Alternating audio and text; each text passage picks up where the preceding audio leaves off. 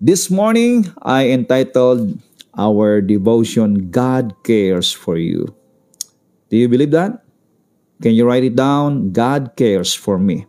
He cares for you. And of course, our verse is very familiar sa inyo in First Peter chapter 5. We're gonna start it in verse 6 up to 7. Sabi po ni Pedro, humble yourselves under the mighty hand of God. Set aside self-righteous pride, so that He may exalt you to a place of honor in His service at the appropriate time. Sinabi po rito that we're gonna humble ourselves. How to humble ourselves before the Lord? You know what? Every time we come to God in prayer, we are humbling ourselves because we are showing to God, ipinapakita natin sa Diyos na hindi po natin kayang resolbahin ang ating pong sitwasyon kung wala siya. Every time we come to God in prayer, we are acknowledging that He is our strength. We are acknowledging that He is our wisdom. We are acknowledging that He is the one to give solution to our situation, to any problem that we are facing. Every time we come to God in prayer, we are recognizing that He is the supreme being na siyang magbibigay o sa Kanya lamang matatagpuan ang anuman tulong natin. At hindi po natin itinataas ang ating pong sariling katwiran, sariling kakayahan, karunungan. So, humble yourselves under the mighty hand of God. At ang tayo po ay nag-humble as we humbling down ourselves, before the Lord. Actually, those who are humble will receive the grace of God. Ang sino mang pong nagpapakababa ay matatanggap ang biyaya ng Diyos. And you know what's this grace? It is the undeserved, unearned favor of God, and even the power of God, the mighty hands of God, the awesomeness of God, the greatness of God will come to you. Ating pong mararanasan ang kapangyarihan ng Diyos if we come to God in humility. Dependent on Him. We are not dependent on ourselves. Kaya po yung mga nagpe-pray, when we are praying, we're declaring and showing to God that we are dependent on His strength. We are dependent on what He can do to us. Verse 7 says, casting all your cares, casting all your anxieties, casting all your worries, and all your concerns once and for all on Him. For He cares about you with deepest affection and watches over you very carefully. Wow, I love that. The Lord is watching over you very carefully with deepest affection, na merong pagmamahal, merong pag-iingat. Ganyan po ang ating Panginoon. He is personally watching you over. Alam po ninyo, sa dami po ng ating pong pamilya, sa dami po ng ating pong mga kamag-anakan at mga mahal sa buhay, kahit gaano po karami tayong kaibigan, when we go through difficult time or trial, many a time, we still feel all alone and that no one really cares or understand. Nakaranas na po ba kayo ngayon ng ganon? Kahit meron tayong mga anak, meron tayong pamilya, marami tayong kaibigan, marami tayong kakilala. Pero dumarating pa rin yung oras na parang nag-iisa tayo at kailangan natin ng tulong. Parang walang nakakaintindi sa atin. Parang everybody left you and you are all alone. And because of that, parang wala kang ibang malalapitan at dito ngayon, bumibigat ang ating pakiramdam. Nagkakaroon tayo ng self-pity, nagkakaroon tayo ng pagkaawa sa sarili. Alam nyo, meron po mga nangyayari po sa Bible. Katulad po ni Martha, no? Martha knew that feeling. She had, on one occasion, lumapit siya sa Panginoong Hesus at sabi niya, Lord, do you not care that my sister has left me to serve alone? Pinabayaan ako ng aking kapatid. Wala ka bang pakialam, Lord? Hindi ba kayo naawa sa akin? Hindi nyo ba alam kung gaano kahirap tong sitwasyon ko? Ayan. So para bang si Martha po ay naranasan po niya na para bang iniwan siya, no?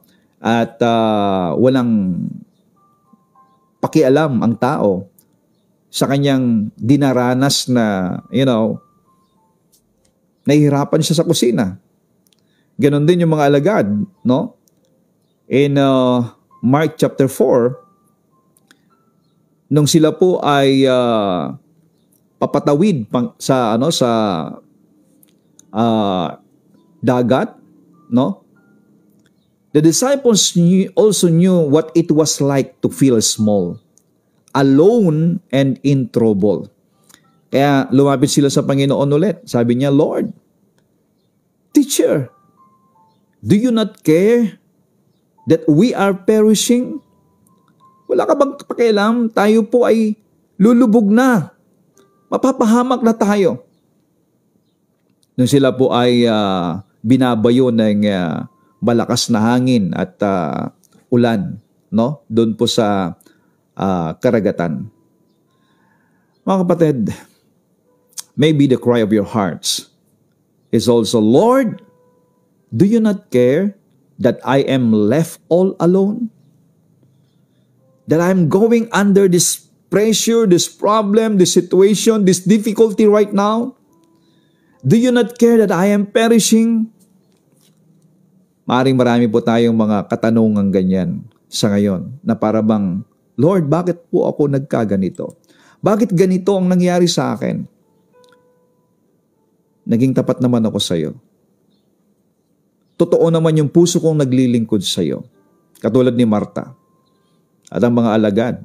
Actually, ang mga alagad kasama nga nila ang Panginoon. Pero they feel like they are alone, pinabayaan ng Panginoon. Kapatid, the Lord does care for you. He cares for you. He loves you so much and that He wants you to cast all your cares upon Him. The Lord wants you to cast your cares upon Him. Not just some, but all of your cares. He wants both your big and small cares. There's nothing too small or big for Him. If it is a care in your heart, He wants you to cast it upon Him. Yan po ang ibig sabihin ng Panginoon. Pour out all your worries and stress upon Him and leave them there, for He always tenderly cares for you. The Lord tenderly cares for you. Paano po natin gagawin ito, mga kapatid? Alam nyo, every time na sumasagi sa isipan po natin and we are loaded in our mind and even in our emotion with heaviness. Like, ang dami-dami na nating mga negatibong naiisip. Kasi if you are loaded with heaviness and you feel all alone, na parang pinabayaan ka ng lahat, ang dami nating naiisip na negatibo. Na sometimes, sumasakay po ang kaaway doon po sa mga negatibo nating iniisip. Na para bang, sige na, gawin mo na yan. Bahala na. Para masaktan mo sila. Actually, minsan, nakakapag-isip tayo ng isang bagay na aksyon para saktan ang sino man na nanakit sa atin. Ang sino mang may kagagawan kung bakit ka nagkakaganyan. So, nagiging rebellious yung damdamin at nagkakaroon tayo ng negatibong kaisipan, no? When you feel heaviness and you feel like you are in a negative situation, kapag naramdaman mo na dumarating po yung mga negatibong kaisipan, pag-aalala, takot, o ano man pong mga negative emotion na dumarating sa atin, that is the signal that you come to God in prayer. That is the signal that you have to cast that load. You have to cast that worriness, that anxiety, that problems, that heaviness in your heart into the Lord. So paano po ito gagawin? That's the time to pray to God. Hallelujah. That's the moment that you have to tune in your mind to the Lord. Every time na meron pong negatibong dumarating sa isipan po natin, because the battle, ang battle po natin ay nasa isipan. Dumarating sa isipan natin yung mga negatibong kaisipan, lalong-lalo na kapag nakikita natin yung sitwasyon. Nakikita po natin, nararamdaman po natin yung pain. Nakikita na po natin na wala tayong supply. So we are worrying. We are worrying. Parang hindi totoo ang pangako ng Diyos, nasaan, kailangan ko. So ang dami nating mga katanungan. Kapatid, kapag nakita mo ang lahat ng yan, that's the time. Kasi kapag nakita mo mga yan, bumibigat ang ayong pakiramdam, bumibigat ang dibdib mo, humihirap yung paghinga mo dahil yung mga load na yan ay dinadala mo. So that's the time that you have to put it out to the Lord. Cast it out to the Lord. So how to do this? That's the time for you to come to God. Maybe sa sobra pong bigat na ng iyong nararamdaman, you can cry it out. You can cry it out.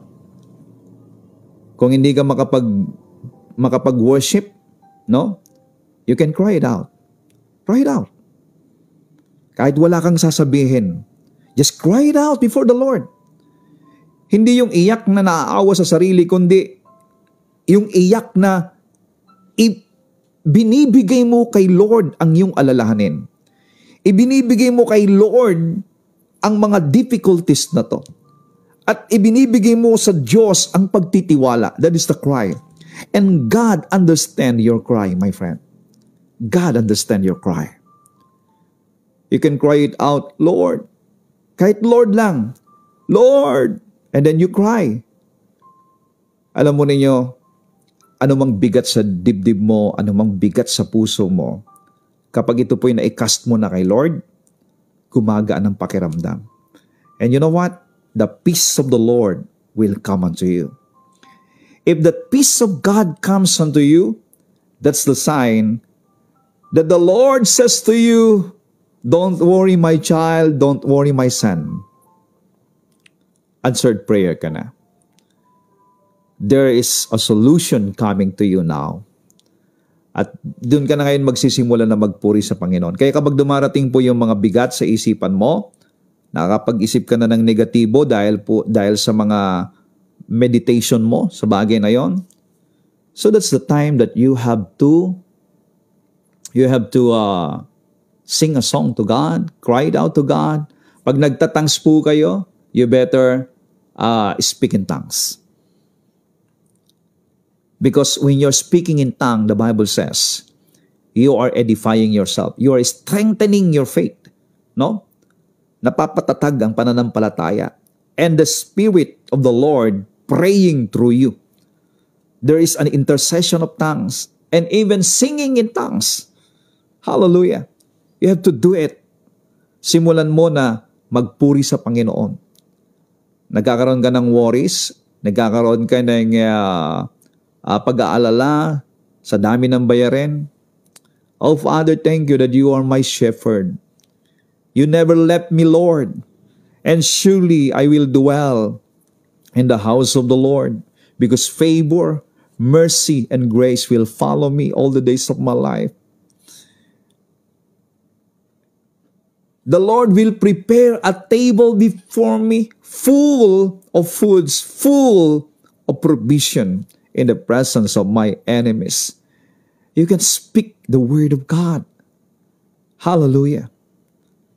Friend, load upon Him your every anxiety, for He is always watching you with tender care. The Lord is watching you with tender care. Pakisulat nga po ninyo yan.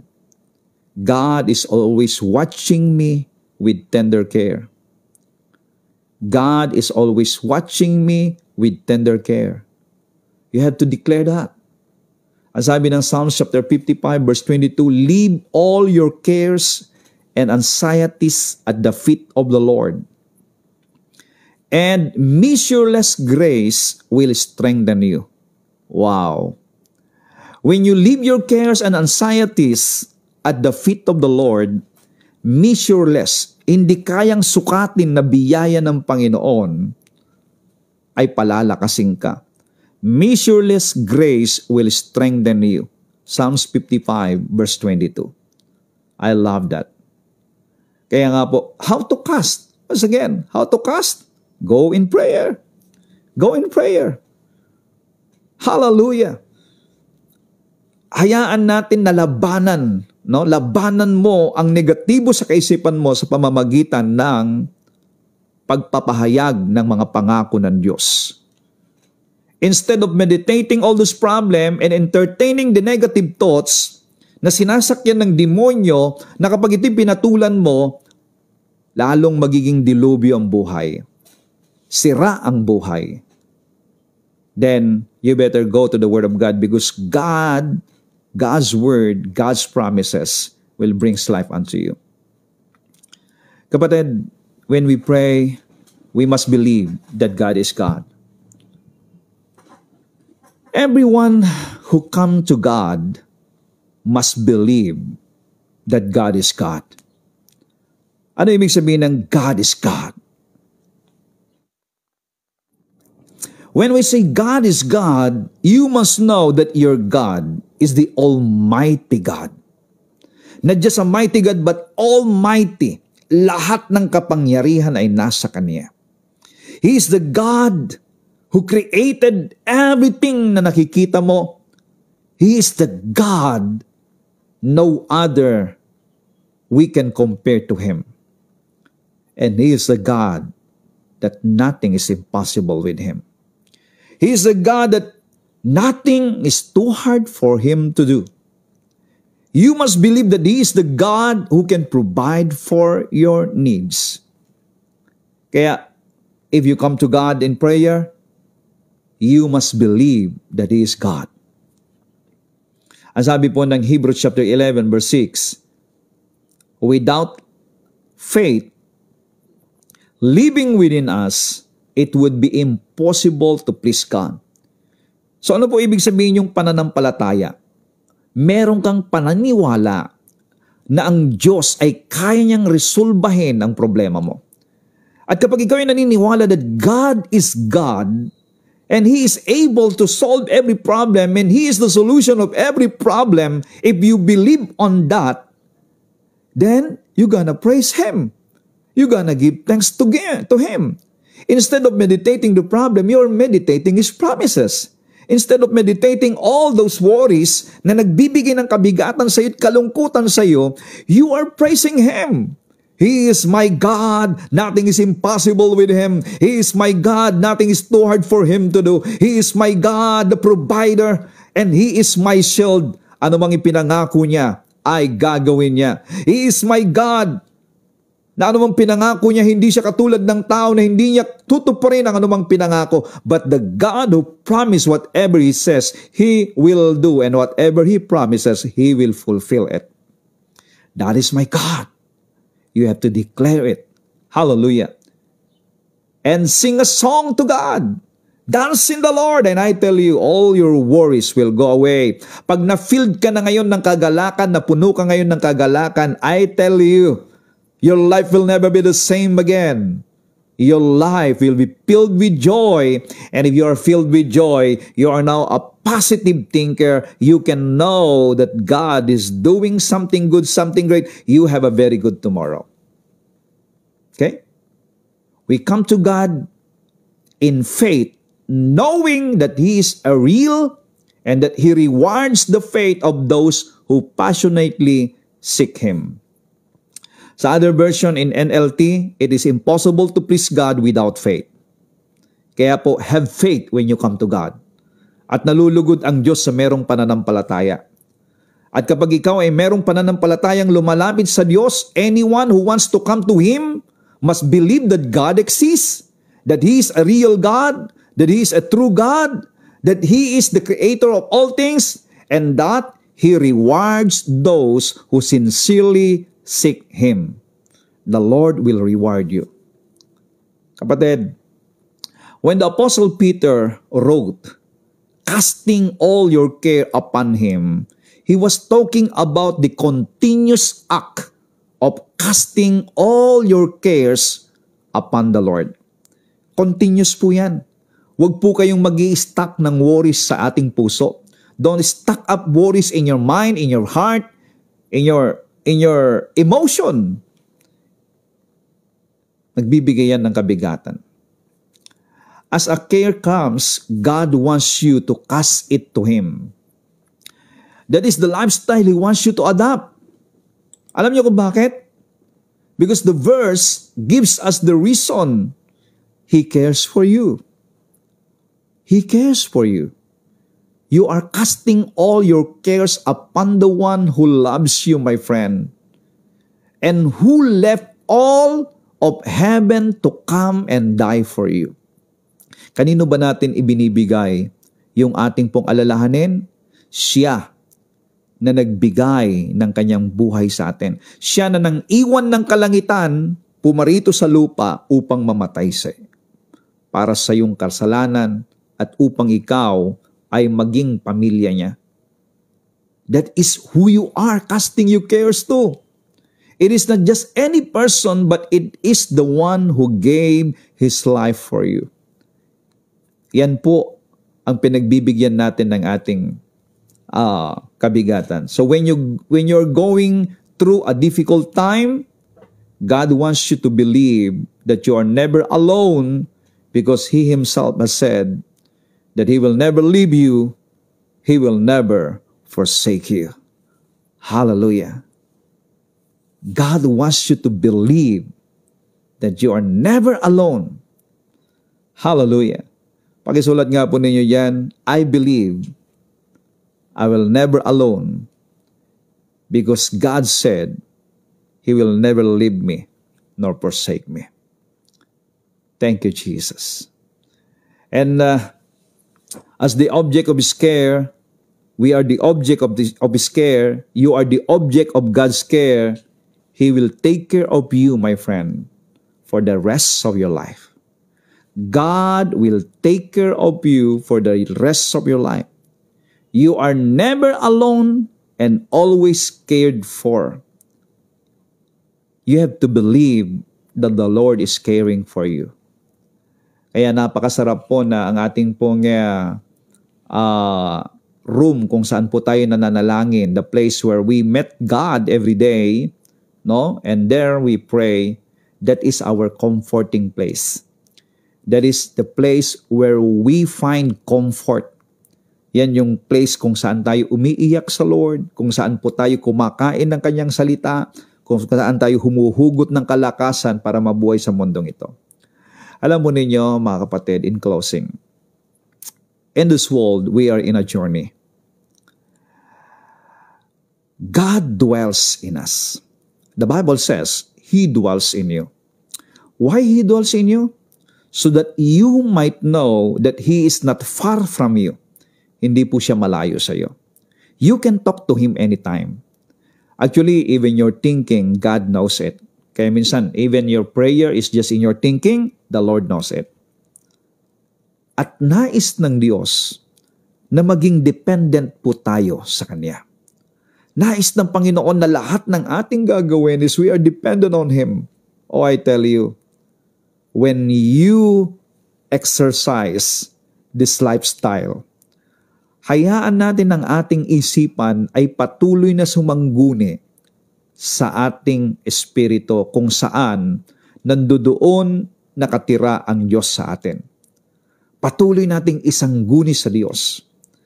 Always go to His Word. Go to God in prayer. Worship Him. Find His peace in everything you do. And I tell you, He will direct you into a right path. The Bible says, God's Word is light unto us. Kaya, anuman pong ating dinaraanan na madilim, magbibigay po ng liwanag ang salita ng Panginoon. So you have to know today that there is someone caring for you so dearly. You are never alone. You are always cared for. Hallelujah. Pakisulat nga po ninyo for the last time, I am never alone. I never walk alone. I am always cared for. The Lord is caring for you. You are never alone because God Himself has said that He will never leave you. He will never forsake you. Glory to God.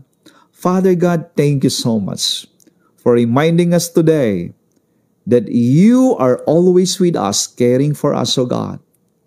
And you want us, Lord God, to cast every difficulties and heaviness of our heart unto you. Because you designed us, O God, not to carry heaviness, but to carry your love, to carry your peace, and to carry your joy. Instead of carrying those heaviness, anxieties, negative emotions, problems, or anything that we are thinking, Panginoon, na nagbibigat sa amin, kaya mo na maturuan kami, Panginoon, na ang aming dadalhin ay ang iyong salita, ang pangako mo, ang kagalakan mo, ang kapayapaan mo. At ito po, Panginoon, ang tunay na buhay na nais mo upang kami makapamuhay ng isang buhay na ganap at kasiyasiya na siyang binayaran ng Panginoong Yesus doon sa krus ng Kalbaryo. Thank you for providing all our needs, O God. I declare to everyone God's provision to all of you. And the Lord will continually reveal Himself to you, and you can see Him smiling at you, welcoming you into His throne of grace. It is not a throne of rejection. It is not a throne of condemnation. It is not a throne of judgment, but it is a throne of acceptance. And it is a throne that the Lord is so pleasing and delighted to welcome you. And there you find grace. You find favor. You find love and blessing more than you can ever think of. Father God, thank you for blessing your people in Jesus' name. Amen and amen. Praise the Lord. Thank you so much, everyone. Kung kayo po'y bago sa programang ito, if you want to have a relationship with the Lord Jesus Christ, just say this prayer. Father God, thank you for loving me. Thank you for sending your Son, Jesus Christ, to die at the cross for my sin. I believe in you, Lord Jesus. I receive you right now as my Lord and Savior. You are my King. Thank you for the forgiveness of my sin, and thank you for the gift of righteousness. Thank you for the gift of eternal life. I have it now, in Jesus' name. Amen and amen. If you prayed that simple prayer, then congratulations, you now belong to the family of God. At patuloy po kayo na makinig ng mga salitang nagpapahayag kung sino ka kay Kristo. Magpapahayag kung gaano ka kamahal ng Diyos at magpapahayag, mga nangangaral, kung gaano o kung ano ang iyong standing sa mata ng Diyos, sa harapan ng Diyos, dahil ikaw ay nakipag-isa na kay Kristo. You must know your identity in Christ right now. And now that you are in Christ, you are belong to the family of God. The Lord loves you so dearly. Hallelujah. Thank you so much, everyone.